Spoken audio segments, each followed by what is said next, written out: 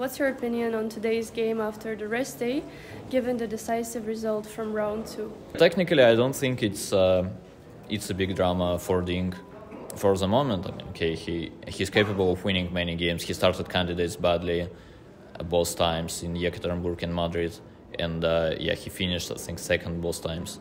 So he knows how to get out of this kind of situation. But the problem is that if he'll lose like 2 more, then it might be a little too late to play good chess.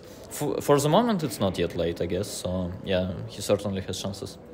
Do you have a secret sponsorship with Balenciaga since you're wearing it all the time? No, it's like Tau. I just like them, I like Balenciaga and Tau. Like I'm not asking for something in return.